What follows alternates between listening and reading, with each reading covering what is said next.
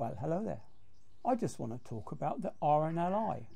Now, they seem to be a ferry service now for illegal immigrants crossing the channel on tiny boats. What gets me is that a haulage company has recently been fined £66,000 because they managed to get 6 stowaways on board. That's £11,000 per stowaway that they had on their lorry. They didn't do that deliberately. It was the illegals forced themselves on that lorry, hid themselves away so they couldn't be seen or detected by any way. But when they got across the other side of the channel back to England, Border Patrol found them on the vehicle and charged the owner of that vehicle £66,000. Now, the RNLI go all the way across the channel into French territory to pick up these migrants, and then they bring them back.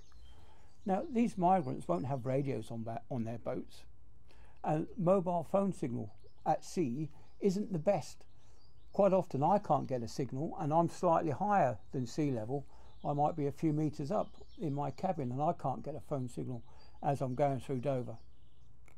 So how can these migrants make a phone call to the UK to say that they're in distress? I think that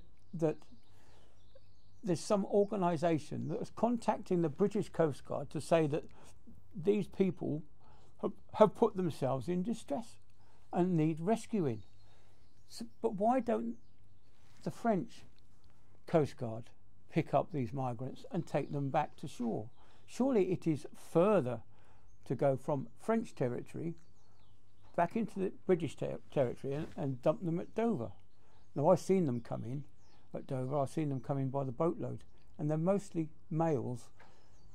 And I have seen one female, but she wasn't allowed to wear a life jacket.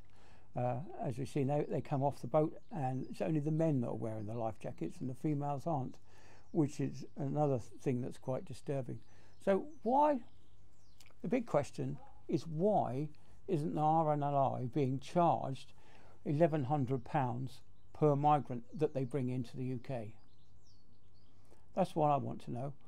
Why are we allowing the RNLI to act as a taxi service for these illegals? France isn't in a war zone. France isn't at war with anybody. France is at peace at the moment, and the only war that I see going on is amongst the illegals themselves. So why are we taking in so many of these refugees, so-called refugees, or as I like to call them, economic migrants? Why are we taking in so many? It just beggars belief. According to a news channel that I watched yesterday, there was 514 illegals across the channel yesterday. 500 a day. We can't keep this rate up. We cannot keep this rate up. And certainly, if we were going to export this many people to Rwanda, would Rwanda be happy taking in 500 illegals every day? I don't think so either.